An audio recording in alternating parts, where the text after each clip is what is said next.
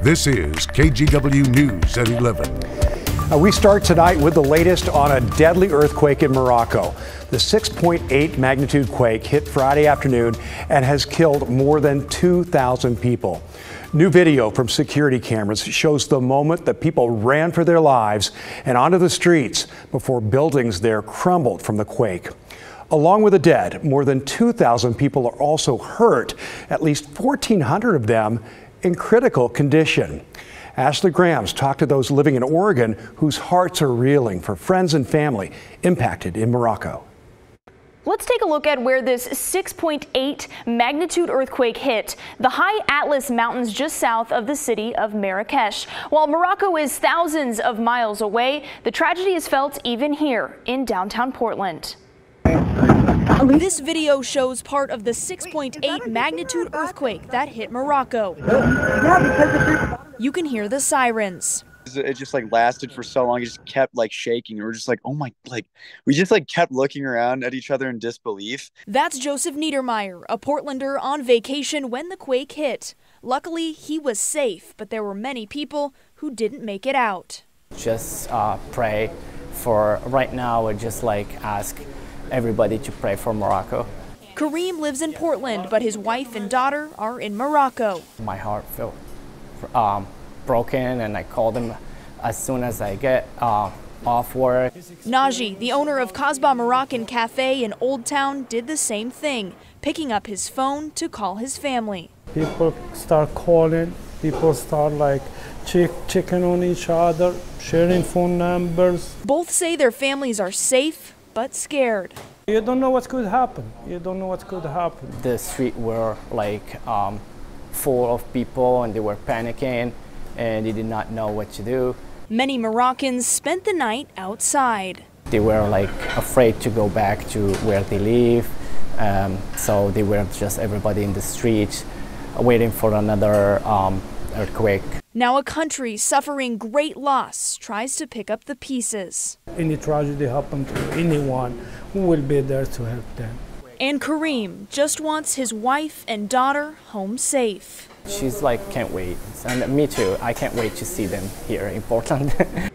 Rescue workers are still making their way into the mountains to some of the more remote areas near the epicenter where they expect to see some of the worst damage.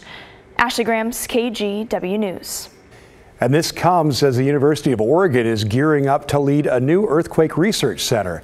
Its purpose will be to study the Cascadia subduction zone and strengthen earthquake preparedness. The Cascadia Region Earthquake Science Center, or CRESCENT, includes 14 universities and 40 researchers. They'll be involved in studying the possible impacts of a major earthquake along the Cascadia subduction zone. They say researching the potential effects of the big one could be life-saving. What we can do is tell you when it does happen, the shaking should be about this much. It should go on for this long. The tsunami should go this far inland and should be about this deep. And so even if we can't tell you when, knowing that can really help you to plan, to prepare, right? Knowledge is power. And if you know what's coming, you can take actions. Melgar says the main goal of the center is to bring together the large group of geoscientists to march together to the beat of a single drum. That way they can collaborate and identify key priorities instead of working from institutions competing with each other. Even though we've made a lot of significant scientific advancements in the last few years, there's still a ways to go. And so having a center like this allows the scientific community to work cohesively to solve those problems, and then also work directly with community partners, state agencies, et cetera, to make sure that the science is as societally impactful as possible. The scientists in the center will use the latest technology to better prepare communities by improving infrastructure and planning more specific emergency plans. All right, all calm here in Portland tonight after a really nice day. Joe Ranieri's in the Weather Center. Joe, what's next? Yeah, well, what's next is another round of sunshine. We saw temperatures earlier this afternoon, Timmy, right around the mid to the upper 80s. Some of us got very close to seeing that 90-degree mark once again. Right now, we're seeing a temperature of 71 degrees under clear skies. And starting things off tomorrow, we are going to be looking at clear skies. The only little hiccup you might run into, a little bit of some high cirrus clouds throughout the later part of the morning and into the afternoon. Those high high wispy clouds is what those look like. Right now we're seeing temperatures in the mid to the upper 60s over in parts of Washington County, both King City and Hillsborough seeing temperatures in the low to the mid 60s. Along the east side of the state, upper 50s, low 60s, just a little bit cooler out there as we start to get a little bit closer to fall.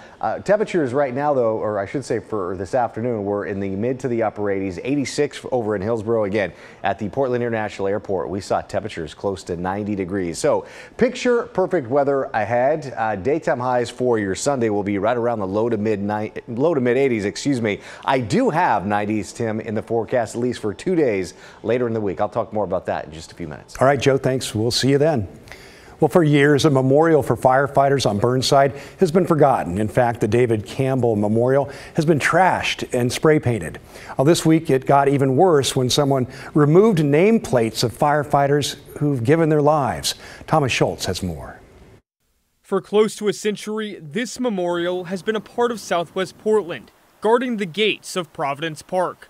Though for years, it's been a shell of what it once was. It's just senseless vandalism. The David Campbell Memorial, named after Portland's fire chief from more than a century ago. On June 26, 1911, Chief Campbell responded to a massive fire at the Union Oil distributing plant. He borrowed a coat from one of his men and attacked the fire from inside. A massive explosion blew off the roof. Chief Campbell never made it out. After that, the citizens of Portland built this memorial honoring Chief Campbell and the subsequent firefighters who died in the line of duty after him. But their sacrifices have been forgotten and their memory taken. Literally destroyed, damaged, disappeared. Don Porth spent 27 years fighting Portland fires. Now he takes care of this memorial. He's seen his fair share of graffiti. But this is worse than usual. Brass nameplates stolen, Italian limestone broken, and lantern lenses shattered. It's a shame that people go about and vandalize an area like this. Christian has lived on Portland streets for years. He spends a lot of time here and sees people desecrate the memorial often. Imagine being a firefighter that died, But why would someone steal their brass nameplates? It's not like aluminum cans where it's 5-10 cents. It's by the pound, so it's I think $3 a pound. A few bucks to melt down a plaque of someone who gave their life. While the memorial has long been forgotten by many, they were remembered here. But now the only ones who will remember them are those trying to keep their legacies alive. Carl Gunster, his nameplate is no longer here, died in a fire in the May Apartments in 1921. In Southwest Portland, Thomas Schultz, KGW News. Well, now the plan is to take out the remaining brass nameplates and store them in a safe place. In fact, the plaza is scheduled to be renovated in a year, and the idea is to put the plaques back at that memorial then with an extra layer of protection.